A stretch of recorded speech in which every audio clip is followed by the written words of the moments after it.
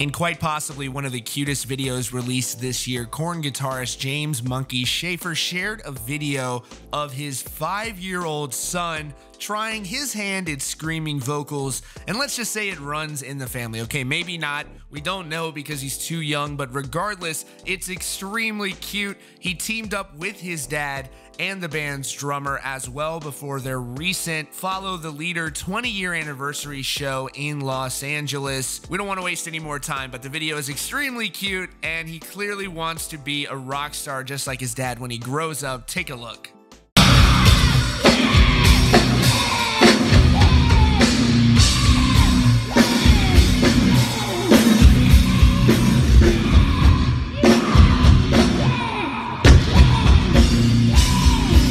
In other Korn news, speaking of the band's drummer, he recently made a comment saying the band was expected to release their new album in March of next year. They're currently in the process of writing and recording that new album. Of course, the band has dealt with a measurable tragedy after the wife of Korn frontman Jonathan Davis had passed away. He still amazingly soldiered on and was able to perform those anniversary shows. And then, of course, in recent days, the Korn's drummer had to walk back those comments. He said there is not a tentative release date for that new Korn album, but again, you can still expect that that album will come out probably at some point in the first or second quarter of 2019 next year, just given the time frame of where they're working on it. So it's exciting stuff indeed. Drop a thumbs up on this video, show some love to the Korn guitarist's son, and don't forget to subscribe to Rock Feed and turn those notifications on so you don't miss out on breaking hard rock and heavy metal news around the clock. Thank you so much